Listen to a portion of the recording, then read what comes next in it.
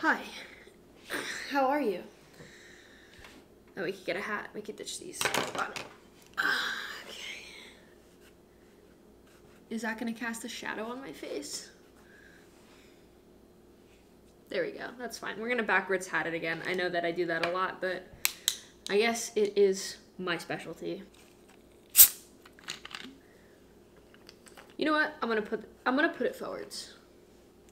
Because if it casts a shadow on my face, that will only add to the melodrama of this video. I don't have a script for this video. I just woke up and I decided that I wanted to talk about self-development versus self-acceptance, which is a theme that has been more prevalent in my life over the last few weeks than I think ever before in my life. And maybe that's just because I'm open finally to the acknowledgement and the acceptance of the fact that you can't just continuously try to develop yourself without ever pausing to accept yourself wherever it is that you are, which is something that I have done continuously for as long as I could possibly remember, because it's my way of coping and grieving and processing who I am.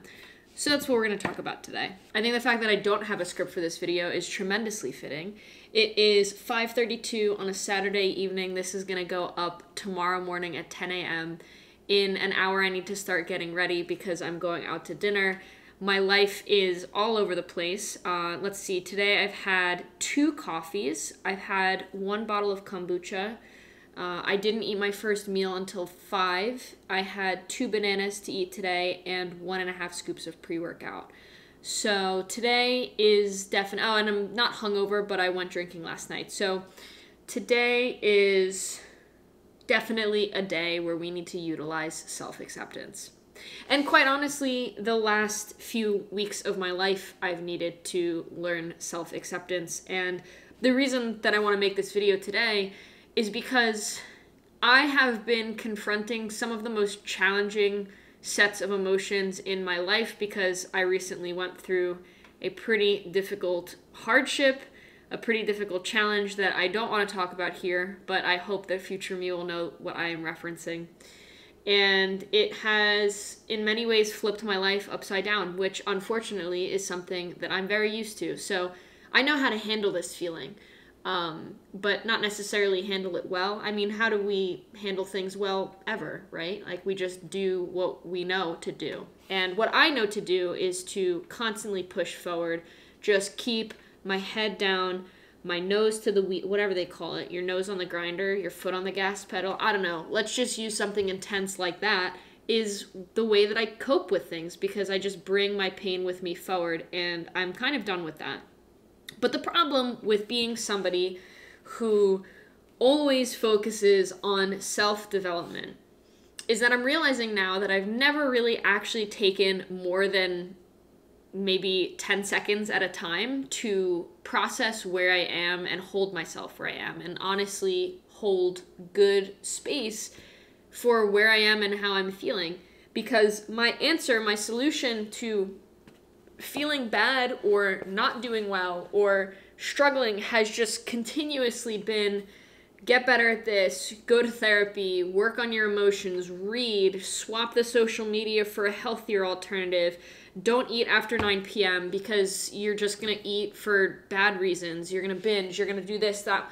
I've created so many rules around my life, and all of these rules, yes, the thing about not casting a wide net with your experiences and the thing about having those guardrails up, it's kind of like bowling, right? Like, the thinner they are, the more your energy is going to be able to transfer forward. And so I've gotten really, really far in life, and I'm very grateful for that. And I'm grateful for the ways that constantly focusing on developing myself and my soul, my mind, my body, all of these different attributes of my life has made me who I am today, and I wouldn't trade her for anything. I'm so happy with who I am. But the problem is when you start hitting bumps or roadblocks in the road or obstacles or things that are just really hard to feel, and you can't just jump over them and you actually have to sit with them. What I'm realizing is I've never actually learned how to do that.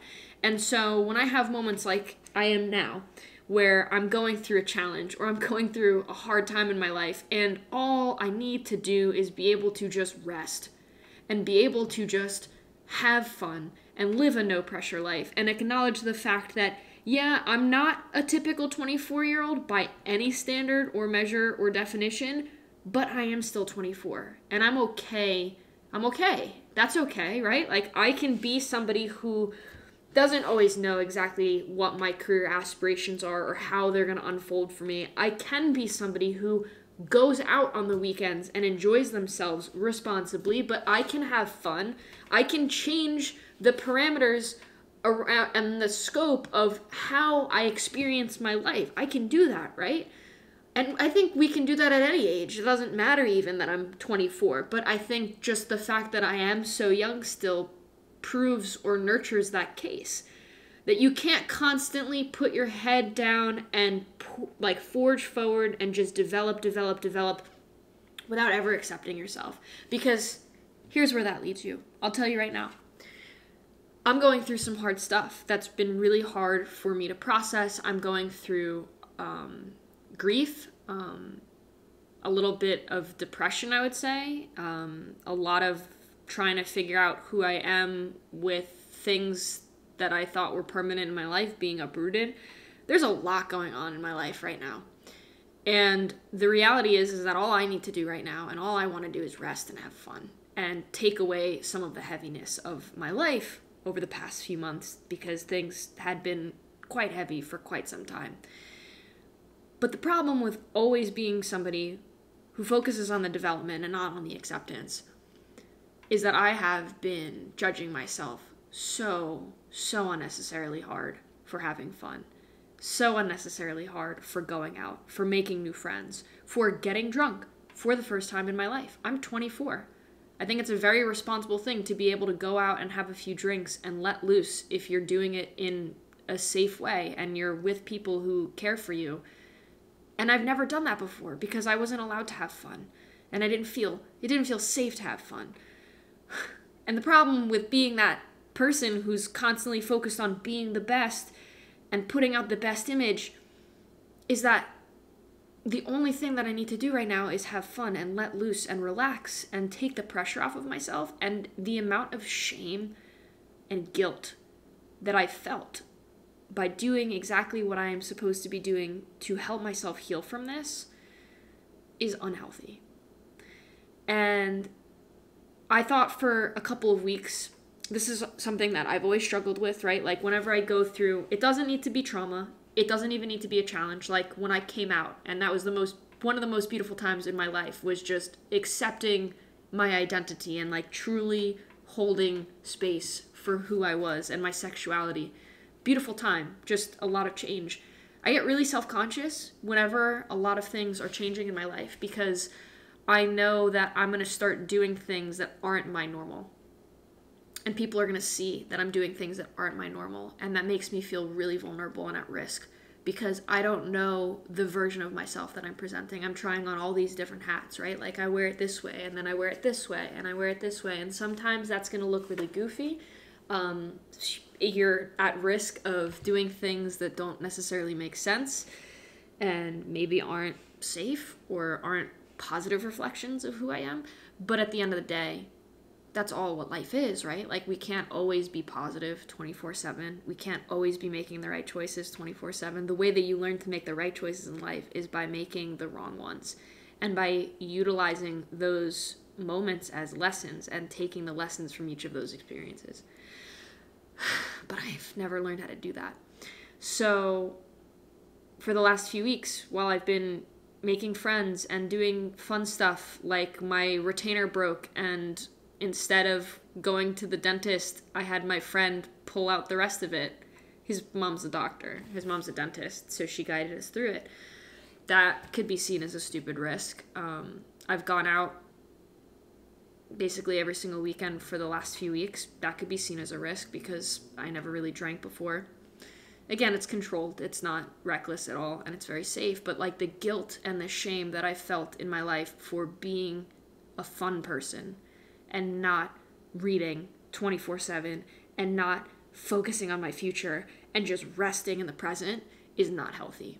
So that was a long ramble. This definitely has become a confession type video. And I honestly, truthfully, I don't even think I'm going to edit this. I don't care if I've repeated myself, because all of the repetitions are necessary, and I make no apologies for that. I just need to learn how to accept myself, and allow myself, give myself the permission to have fun while I'm here, and not make my life just a constant barrage of, well, I didn't have a childhood, so it wasn't safe to have fun, and it wasn't safe to relax, and it wasn't safe to be myself because everyone always judged who I was, and no one ever gave me the attention that I needed to figure out how to be who I wanted to be, and that was never encouraged. And then I got thrown into adulthood really too quickly, and I never learned who I really was, and I never learned how to hold space for that girl inside. And my solution, or my answer to that problem, was just to continuously evolve and keep my head down and not look back and not accept the hardships of the life that I was thrown into. And that has brought me leaps and bounds beyond the average human being. I understand that, and I'm so grateful for that. But that changes now. I really want to learn how to accept myself, because if you are constantly pushing the boundaries of things that you don't like about yourself by just saying, it's okay, I'll fix it, you're never actually processing why you feel that way. And I'm finally having the insights that the guilt and the shame that I felt over the last couple of weeks, that hasn't been terribly consistent, but around certain sets of behaviors or things that I've done in my life that I'm like, that's not me. I've definitely been really shaming myself and judging myself hard. What I realize now is that I needed that, and I need to continue to do all the things that I'm doing now. And the sentence that kind of feels unsettled in my stomach because I'm not used to saying that, but is necessary for me to say and is valid for me to say, is that I deserve to have fun here. I deserve to have fun while I'm here. Life doesn't need to be heavy 24/7. I don't need to live with an anvil in my stomach. I don't need to be sucked to the ground. My head can be high in the clouds, and I can enjoy my life at a faster pace, because ultimately I'm still calculating all the risks that I'm taking, and that, I think, makes life more meaningful. So this is an ode to myself. It's a confessional on the way that my life has felt the last few weeks, and it's raw and it's honest and it is just standard me. And I think above all else, this stage in my life, guys, I'm trying really hard to figure out why things have been happening the way that they have. I mean, it's crazy. I know I haven't talked about my life really in detail over the last couple of months, because there are just some things that you need to keep private until you understand them. But I've had people who I haven't talked to in years reach out to me, or I've reached out to them, and I've had exes come back into my life that I'm now friends with, and I've met people who are like reflections of who I used to be, and I'm meeting people who are reflections of who I aspire to be, and we all have similar stories, like in little pieces that they relate to about mine, and I don't even want to speak because they're not my stories to share. But it is so beyond a coincidence, like the synchronicities I've been experiencing. It makes me feel like we're all living the same life, just at different stages, which I know that people say as a joke, right? Like, I've never had an original experience, and like, oh, we're all just living the same life, aren't we?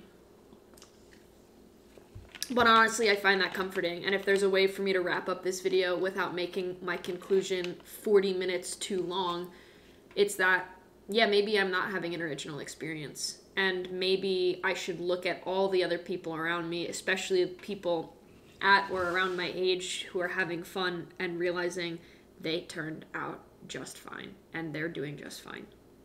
So you can't self-develop your way into feeling worthy, and you can't self-develop your way into ever accepting yourself, because there will always be another mountain to climb, and you can always go higher. And if you never learn how to accept where you are and let that be okay, what's the point, right? The whole point is to enjoy life in moderation, but I want to enjoy all of the corners of my life to an insane degree. I want to be the hardest worker in the room, but I also, on some days, want to be the hardest partier, and that's okay. Like, this is a dichotomy, right? It's not. You don't need to choose. I can be both. Balance can be achieved in any measure, right? Like you can stay very close to the fulcrum and just kind of hover like this. That's the pinball life. That's the bowling ball analogy life, where we've got the gates right here and you can't really shift. Or you can bring those out a little bit. And some people live really in the extremes. They live here or they live here. But that's okay. You need balance at the end of the day. And that's what I'm striving for in my life. And I'm grateful for that. So, with that being said, thank you for listening to my confessional. I love every single person who subscribed to me. I realized that I've gained quite a few subscribers over the last couple of weeks. And I'm grateful to all of you, and I hope that this helps somebody out there. But at the end of the day, I accept myself for making a video this week that is 100% about me. I'm okay with that. I love you, and I will talk to you all next week.